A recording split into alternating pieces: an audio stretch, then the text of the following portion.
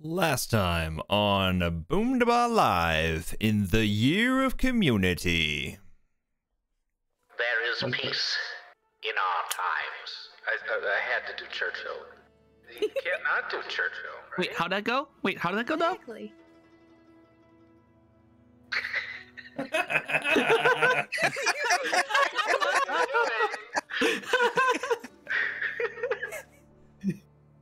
There is peace in our time.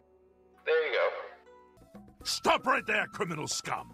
Nobody breaks the law on my Calling watch. the local guard. Confiscating your stolen goods. Now pay your fine. No. Or it's off to jail. I'm gonna Then pay resist with your arrest.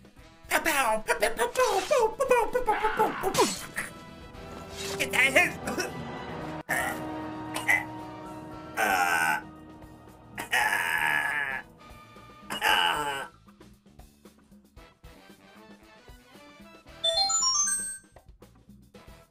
Reviving streamer.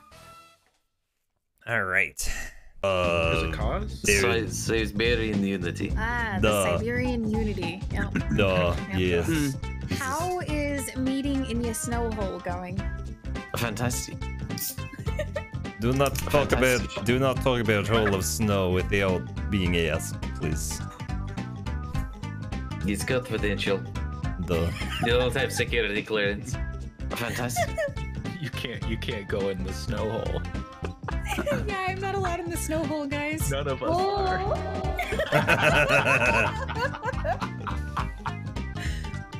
Only the Siberians are allowed in the snow hole. It's called Siberian snow hole for a reason.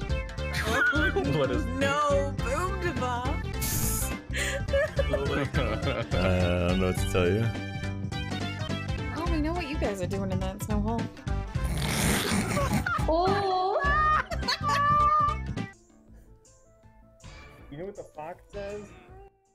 Stop. No.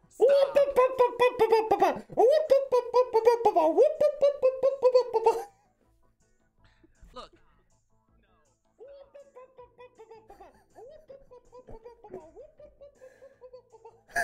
Guys, the fact that I remember being so upset because all I know is that my parents were freaking out about the fact that the world might end and all the electricity might shut off and like computers will die and all these other things. And so my mom's way of getting around the world shutting down was to stock up on food. So she stocked up on shit tons of beans. So many cans of beans. And I hate beans.